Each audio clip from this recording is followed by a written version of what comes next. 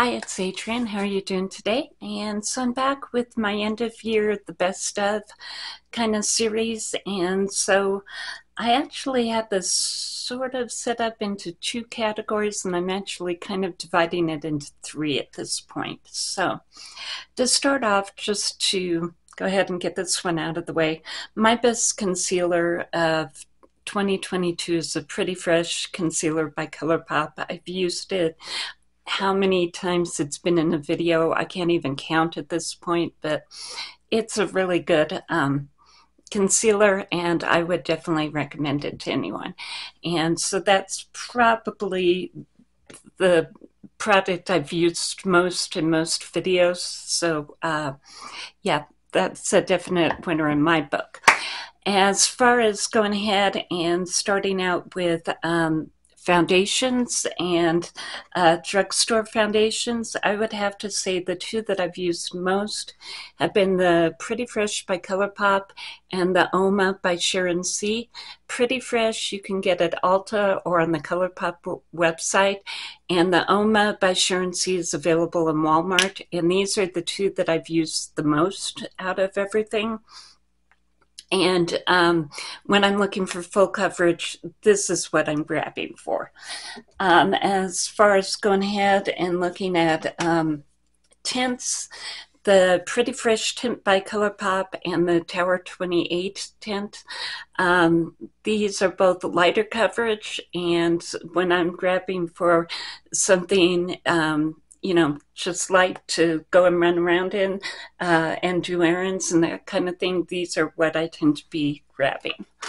And then as far as going ahead and looking at the high end, and this is where it got a little bit confusing, was that LOIS is actually sold in Sephora, and really they're high drugstore to they just don't exactly have the same price, but yeah, but they're sold at Sephora. So the Charlotte Tilbury Beautiful Skin is another one, and the MAC Studio Radiance. These are my three high-end products that I just, if I'm reaching for a high-end product, it's going to be one of these three. And I'm liking all of the formulas here. They all have some, well, these two have some skincare in them. This one doesn't necessarily, but these are, yeah, these are what I'm going to reach for on a regular basis. As far as bronzer, there was a lot that came out this year. And everybody remembers the Beautiful Skin by Charlotte Tilbury and how this sold out over everywhere, and I consider it a putty bronzer. As far as high-end bronzer, it's going to be my pick for this year. And as far as going ahead and doing a drugstore pick, it's going to be the Colourpop. And I have the shade Get Sandy. It's also a putty bronzer, but these two have been the probably the best and the longest wearing that I've had. And so as far as this formula of putty, which is newer to me, these are the two that I've really loved this year. So yeah, definitely would think that those two would have it. As far as highlighter, Flexitarian by Colourpop is always my favorite, and it just will probably always be my favorite. I did use a couple of other ones this year. The Undone Beauty has a really good highlighter palette, and it's called the Nonzer. It's this palette. It's really pretty. You can get Undone over at Ulta, and you usually have to order it online, but this is definitely one of my favorites for this year. So as far as the rest, give me one moment and I'll be right back with that.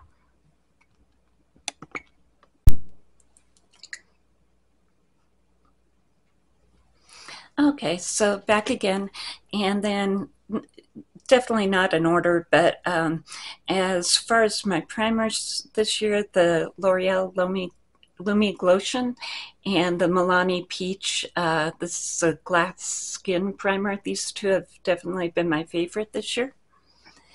And as far as an all-over face palette, the Dream Team by Physicians Formula, I think, for me anyway, just ended up being the palette that if I'm taking a trip, this is what I'm taking because it has so much in it, and I can just take this one palette and get it all done. So that's what I think was the best there. As far as liquid blushes in the high-end area, has to go to Charlotte Tilbury and the Magic Wands. This one's Pinkgasm and the highlighter, and then I also have the Pinkgasm as well. And these are just beautiful, easy to use. You can't really mess them up, so I like them a lot. As far as liquid from the drugstore, I'm going to have to go with the SheGlam liquid blushes that came out this year because they're very affordable. You can get them on the Shein website, and they just worked out really well for me. Glowy Lotion, again, from SheGlam. And this stuff is wonderful. It just needs a better pump. But like I said, love this stuff. It's very, very glowy. If you need to glow into the next galaxy as far as a hand lotion or a lotion on your décolletage, this one will go ahead and get you glowing to the next universe. So, and you can't beat the price. Again, SheGlam is affordable. It's available on the Shein website, and there are just some products that are majorly wonderful from that group. And let's see, as far as what else I have, I think probably the next Thicket Sticket for the eyebrows would have to be my pick for this year because it's a combination. It gives you color and hold, and for my eyebrows it works great, and so it was a really good find for me. It also lasts a long time. Mascara, I would have to say that I've been mixing these two mascaras and that they've been working really well for me. The Sky High by Maybelline and the Lash Princess Curl and Volume. These two have been what I've mixed together mostly this year, and I've really liked. As far as going ahead and doing a cream blush, probably high-end, I would say the LYS. It's a little bit. And this is part of that 3-pack holiday set that I just thought was wonderful. This one is actually in Power, which I really like. And then the Colourpop, here, let's see. The Colourpop Supershock Cheeks, I think that they are just amazing cream blush, and so they're actually my favorite as well. This Sounds Great by Colourpop. And then as far as a new product this year, there were 2 new products by Colourpop that I just thought were amazing and wonderful, and I hope that they keep them going for a long time.